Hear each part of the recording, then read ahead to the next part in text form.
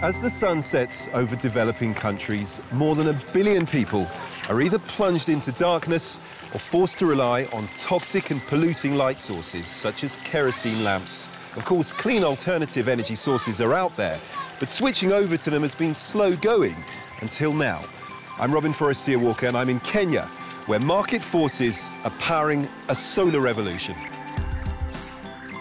Over 80% of Kenya's 40 million inhabitants use kerosene candles and torches as their main sources of light, which creates as much carbon dioxide as nearly 600,000 cars. This is Naivasha in Kenya's Rift Valley, and there's limited electricity here at night, but in villages nearby there's no power at all. Well, I've come to meet Gaurav, who's a new class of green entrepreneur. How you doing, Gaurav?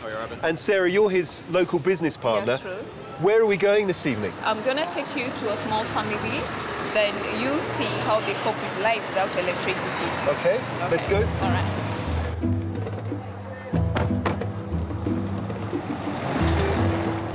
Millions of children like Ruth do their homework by the light of a kerosene lamp, inhaling fumes that could lead to respiratory illnesses.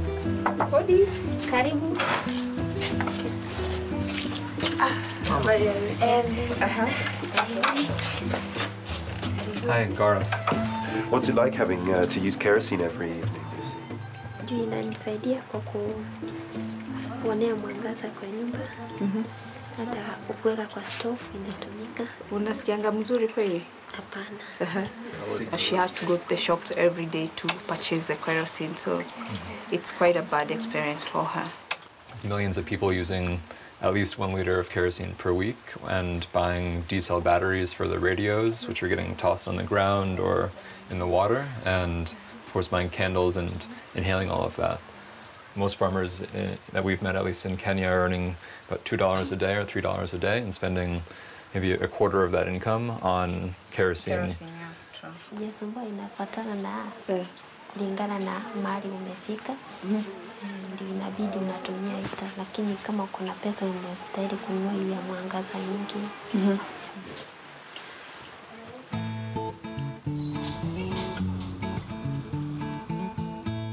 Sasa umeangalia ukaona inaingiza moto, si ndio?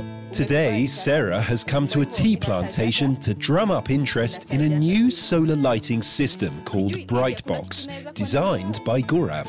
Solar energy, hiyo solar tutaiweka kwa jua, alafu itoe nguvu ama tuseme nguvu ya moto kwa jua, alafu ilete wapi? Kwa battery. Hii ndio solar yenye inakuja na hii Brightbox, na solar yenyewe iko na 5.4 watts. Hii solar itaenda hadi miaka 10. Kweli? Itaenda hadi miaka 10. Kwa hivyo hata kama The Brightbox costs $80, but Sarah and her colleague have arranged a deal so farm workers can pay monthly through their wages. In its first 6 months on the Kenyan market, a network of entrepreneurs have sold 5,000 Brightboxes. Lucia has decided to take advantage of the payroll scheme to buy a Brightbox, so Gaurav and I head back to her home to help install it. Hi, Lucia, hi. Gaurav has brought you the Brightbox. The Brightbox is essentially a solar-powered battery that can power up to 4 bulbs at once, plus charge several phones and a radio. You actually designed this box yourself, then? That's right, yes. Ours is one of the only products that uses an open source approach to hardware design. The light bulbs are compatible with any 12-volt DC bulb. The battery is compatible with any motorbike battery, which is very commonly available in all the local markets here. So that's your light. And then there was light. Okay. Thanks. Make sure it's very tight. The system will pay for itself in savings from kerosene and phone charging in a few months, and afterwards householders have free light for years to come. I mean, it really couldn't be simpler, actually. Done it. I mean, it takes 2 minutes. Lucia can just about afford a solar home system, but even the poorest households can buy a simple solar lantern for as little as $10. Hey presto, an outside light. There you go.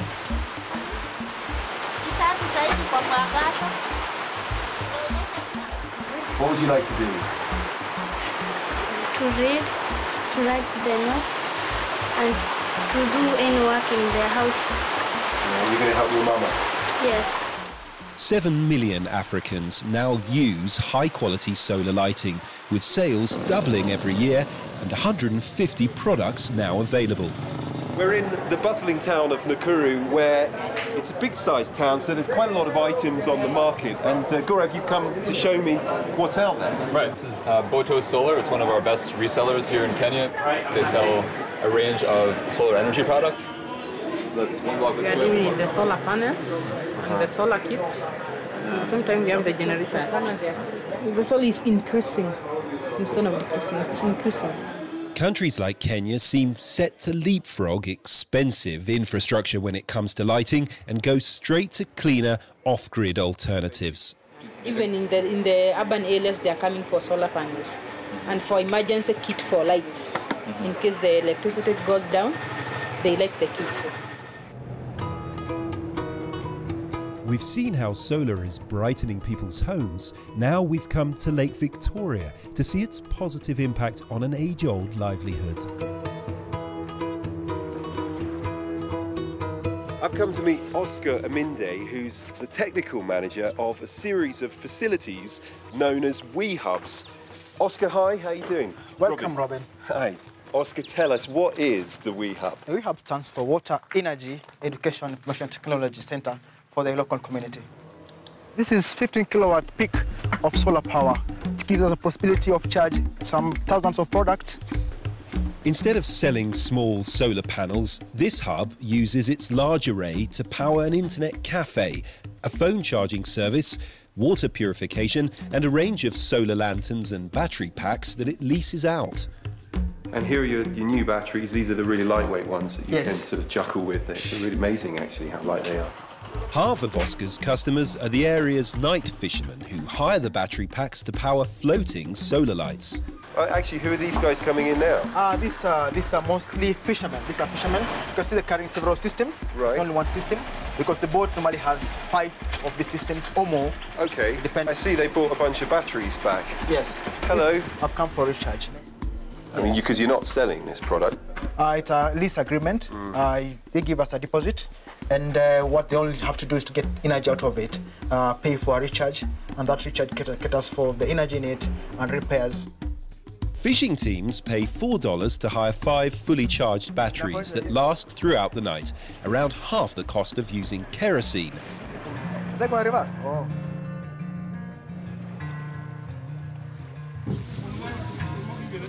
Thousands of boats go out on Lake Victoria every night to catch freshwater sardines. Traditionally, they use kerosene lamps to attract the fish, which leak into the lake and add to its pollution. So this is the old system. Yes. This is what actually most people are still using on the lake, isn't it? Yes. What can go wrong with this? One of them is the wick. Yeah. It could burst. Okay. There's so much water, and this glass is hot. When it drops on it, it's also crush it. Basically, this is the 21st century. This is from another time. Are people clamouring to get on board? I mean, the fishermen say, where can I get these lights from? Yes, for sure. At the beginning, we struggled. We were new in the market, and some of these people, electricity was a new thing. Changing mindsets is a bit difficult. But at the moment, there are people who come from far and wide in Kenya asking for their products. And what about the environmental benefits? It's huge. In the past 5 years, we have recharged about 250,000 batteries. So it means you are saving the world from a lot of CO2 emissions. It is quite satisfying to see that you can change lives just using light.